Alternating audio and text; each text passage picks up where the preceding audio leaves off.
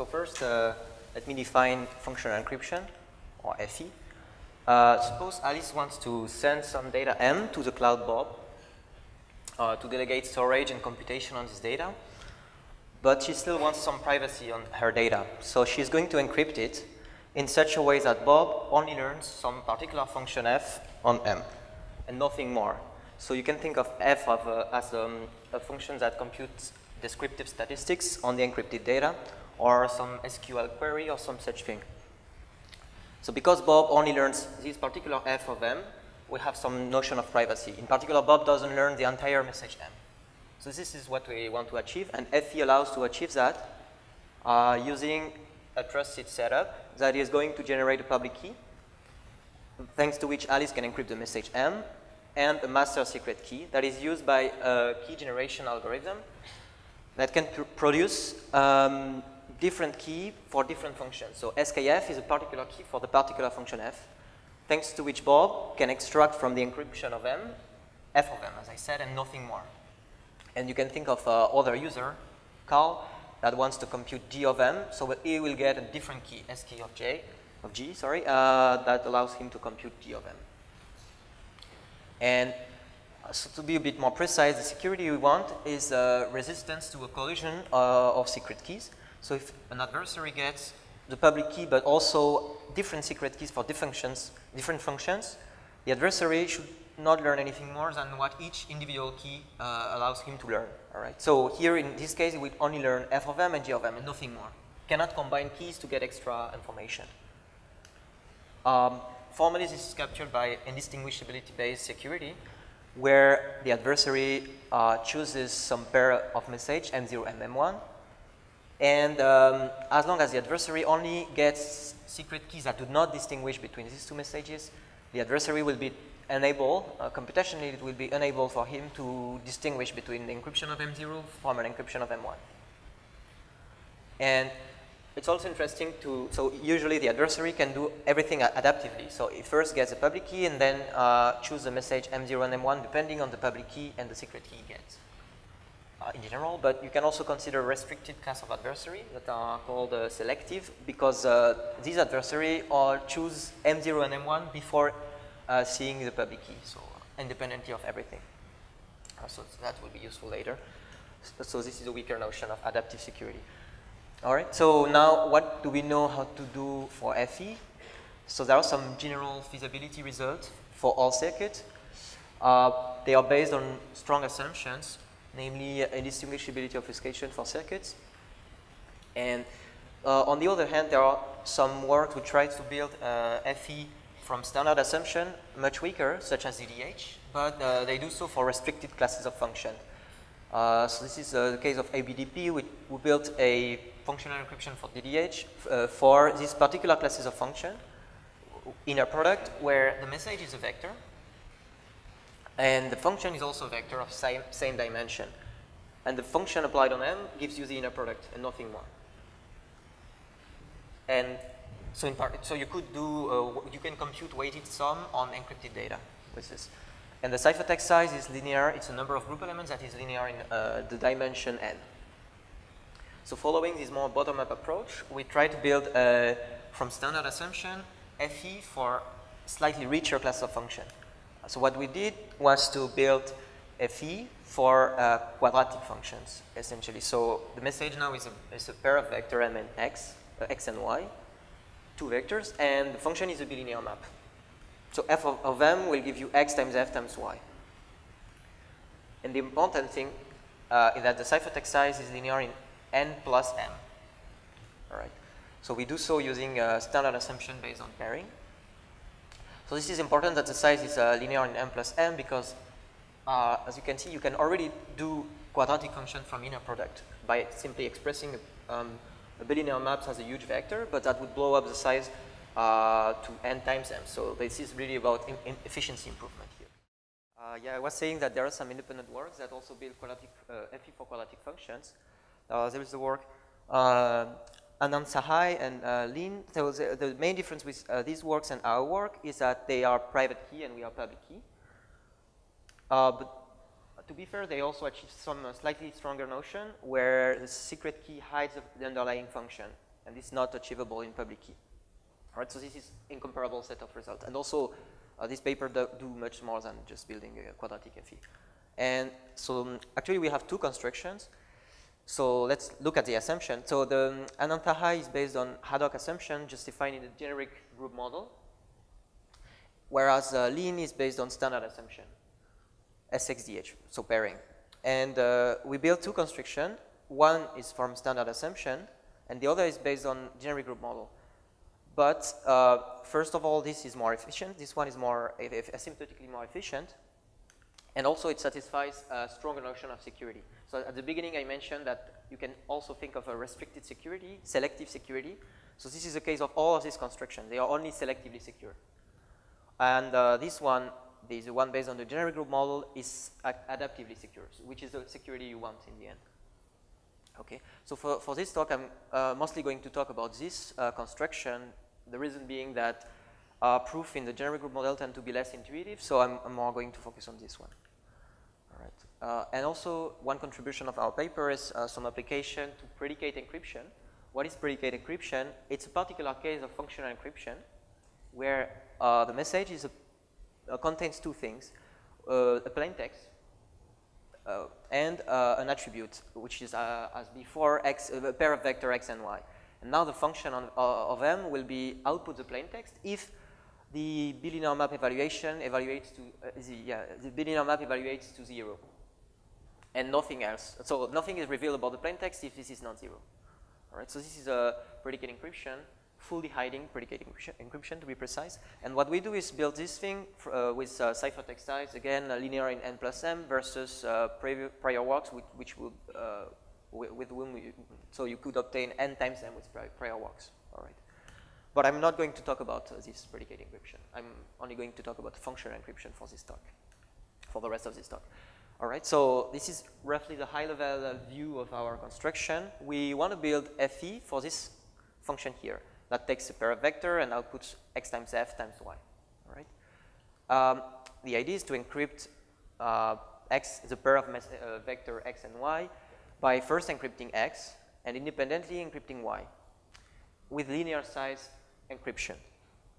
And we want to combine these two encryption here in a way that depends on f to obtain an encryption of f of xy under some public key which also will depend on f. And this thing here should be decryptable only if you know the secret key of f, sk of f. And nothing else, otherwise nothing should be revealed about fxy. So the way we do this is using a pairing, a bilinear maps, that takes group element from some source group which is generated by little g. So you can pair a group element little g to the A with another group element little g to the B to obtain in the target group some E paired with G and G and the multiplication in the exponent. So you can do one multiplication. All right, so we'll use that to combine things from here with things from here to obtain an encryption in the target group. All right, that's roughly the idea. Now I'll go more into details. I'll do so in 3 steps. First, I'll give you a private key FE. That's a little bit simpler. And that will be simplified, and it's only going to be secure in a generic group model.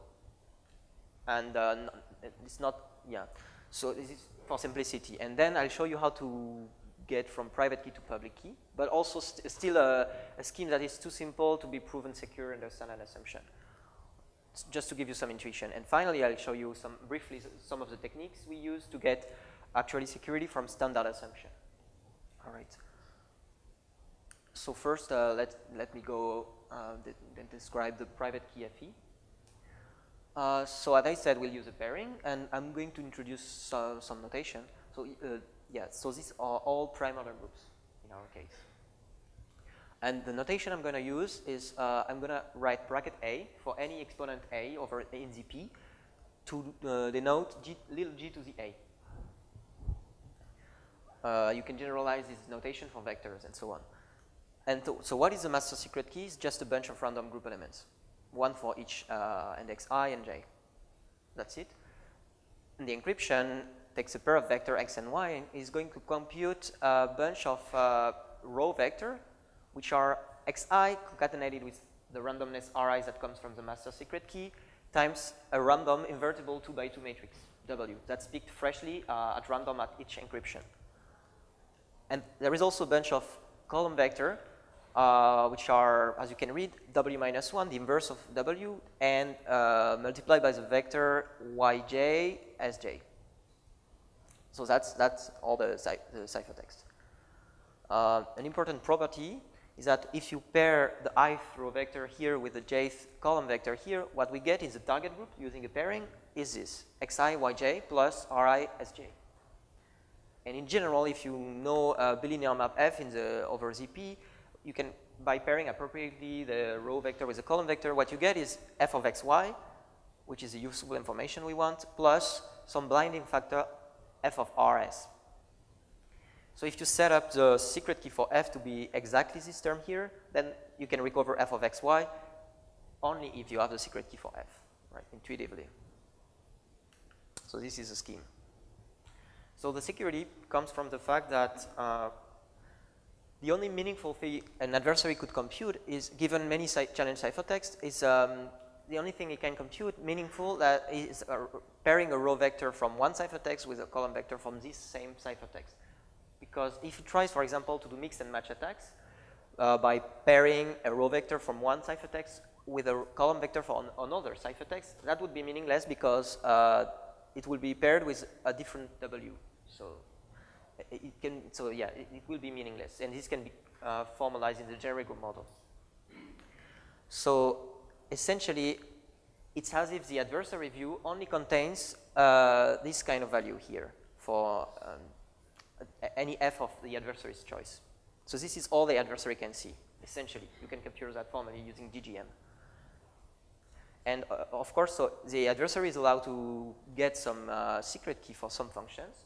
So if you get sk of f, of course, the adversary is going to be able to recover f of xy. That's normal. But if f is not the collision of keys that the adversary gets, then, as I said, f of xy is going to be computationally blinded by this factor here. So in the end, the adversary only learns f of xy for the functions f that it could get a Q for. All right? So intuitively, this is the proof. Right, so now let's look at the, so this was the private key scheme. If we want to make it a public key scheme, well, we need to make the Ri and the Sj as group elements public. So the public key is the previous master secret key. But now, of course, all the secret key for all functions f are publicly computable. So that should not be. So we modify this secret key for all f to be in the source group now. But still, you can still decrypt ciphertext using only the public key. So we need to make use of the fact that now the secret keys are in the group, are in the source group. So the way we do so is by adding some randomness in the encryption. We'll pick freshly at each encryption a random scalar sigma that is going to be inserted here, and also added in as part of the ciphertext as a group element. All right. So remember, bracket notation means that, so this is g to the little g to the sigma. All right. So now when we pair this thing with this thing, what we get is, as before, f of xy plus now f of rs, but multiplied by this sigma. Right. So now, essentially, intuitively, the public key becomes useless because the public key only gives you f of rs, but in the target group. And what you need is to decrypt is sigma times f of rs. So you really require the fact that the secret key of f now is in the source group. All right. So again, intuitively, so the intuition can be translated into a proof, at least in the generic group model. For standard assumption, we'll have to do a little more work. But intuitively, it's as if the adversary view only contains some random sigma from the ciphertext and this kind of quantity here and nothing more. Everything else the adversary can compute will be useless intuitively. And from this, the adversary can only get f of xy if he knows or she knows the secret key for f. Right. And if she doesn't know, then this is blinded again. So that's it for security. So now we want to have a proof that is secure in the standard model. one technique we use is inspired by what is called dual pairing vector space. That's introduced by Okamoto Takashima in the context of attribute-based encryption, adaptively secure attribute-based encryption in prime order pairing groups. You don't need to know exactly what this is. All you need to know is that essentially we are going to transform the scheme, the previous scheme I showed you, by transforming Ri and Sj into vectors now. What are these vectors? So Ri is just a random vector and Sj is just a random vector also of appropriate dimension, dimension 2 in fact. It's sufficient and concatenated with some zero slot. You will see why this slot is useful later. And all of this is also used with a dual basis, V and V minus 1. So V again is a random invertible matrix. Okay. Okay. So the impact on the secret key would be this. So before this was a secret key. Now this is just like this. I just replaced Ri and Sj by this thing. This is what I obtained. Okay. So far so good. But why do we do that? What is the magic of a dual pairing vector space? It allows to computationally switch this blue vector here by this vector here. So essentially you can add anything you want in the extra slot. So you can, for all xi and yj of your choice, you can say that this is computationally indistinguishable from this by using a standard assumption, D-lin in our case. And also you have this quadratic term, and somehow we could show that we can, this effect on the secret key is to have exactly add what we want, f of xy. So originally in the DPVS, there is only these vectors. There are no quadratic terms. So the novelty, the technical novelty in this work is to also, so it's to carry on the DPVS proof in the presence of quadratic terms. This is a technical challenge we solved. All right. So now let's go back to our scheme and see how this applies. So now I just replaced Ri Sj with vectors. This is the scheme we have. This is very close to the scheme that's actually in the paper. So now everything is blown up. The size is a bit larger. And so again, intuitively, there is one part of the proof that I'm not going to exactly explain, but intuitively, the adversary can only extract from this ciphertext this kind of information. It can only, the only meaningful thing can compute again is that pairing this row vector with this column vector. Anything else is useless, and the challenge we also solve is to prove that in the standard, under standard assumption. All right, so again, it's as if the adversary only gets this information. This is the adversary view, essentially. And now using this magic of DPVS, we can switch the secret key for F. For all the secret keys that are not queried by the adversary, we can switch them, and as before I showed you, you can add an offset f of x. So essentially with the D-lin assumption, using the DPVS, we can erase all the information about f of xy. All right, so that's essentially the proof. To conclude, so we built a FE scheme for quadratic functions with ciphertext size linear in n plus m. From pairing. So we have two schemes. One is adaptively secure, the other is selectively secure, but they are based on different assumptions. And this is exactly the ciphertext size in number of group elements, of source group elements. All right. So as an open question, it would be interesting to explore from standard assumption, for example, pairing, but maybe something else, what the classes of function, more expressive classes of function that we could build. That concludes my talk. Thank you.